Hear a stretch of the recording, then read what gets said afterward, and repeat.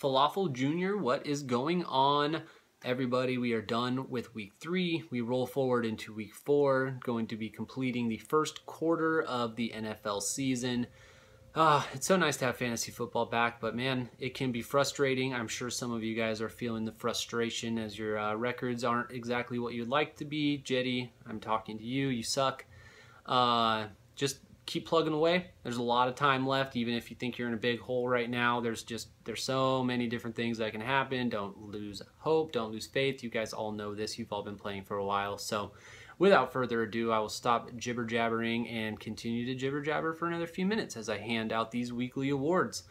Number 1, higher than a kite, going to KS44 this week, 143.5 points, 11 plus points from 7 of his 9 starters, 25 plus points from 3 different guys. He could have beat Jetty with only 3 guys, or only 4 guys starting this week. So that is pretty good from him.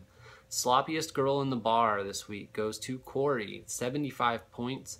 6 of his 9 players scored 6.9 points or less. He got 6.4 points from Carson Palmer and Brandon Cooks combined. So you are just destined to have a rough week if that is the case. The next up is the Who Let You In Award. The winner of the most lopsided victory goes to KS44 this week, a 48.4 point victory. KS44 had the Chiefs defense on his bench, so this one could have been a lot worse. Jay's lucky that it was only that.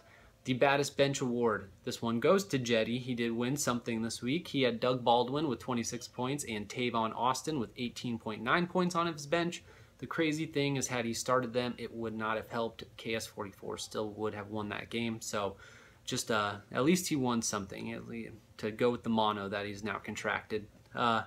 Next up would be Not Supposed to Be Here Today. This one goes to Prophet. He got the victory even with Kelvin Benjamin putting up a big old goose egg. That is pretty impressive, so that one goes to him this week. Next up, the Tighter Than a Crab's Vagina Award. This one also goes to Prophet. 2.6 point victory over Showcase, who had Ezekiel Elliott, Jeremy Hill, Jordy Nelson, Zach Miller, but Prophet had David Johnson and Marvin Jones, so it just was not enough for Showcase to overcome. Just a little too much for him, and maybe because of that he wins this next award. The Milk Was a Bad Choice Award goes to Showcase, who started Kenny, or could have started Kenny Stills over Golden Tate or Chris Ivory, and would have earned you that victory this week. Or if Zeke was ever allowed to run the ball at the goal line, that would have probably pushed you over the edge as well, but he does not get those goal line touches, does he? Next and last is the fucking Chuck Norris Award, the highest scoring loser, and this one also goes to Showcase. 125 points, 120.5 points. He would have beat 10 other people in Falafel Jr. this week. It just shows you why fantasy football can be a son of a bitch. So we look forward to week 4. Game of the week, we've got 3-0 Trade Fantasy going up against 2-1 Slime Sucking Hogs. Then in the battles for mediocrity, we've got 2-1 GA17 versus 1-2 Army Dan, 2-1 Prophet versus 1-2 KS44, 2-1 Gates versus 1-2 Money Martins.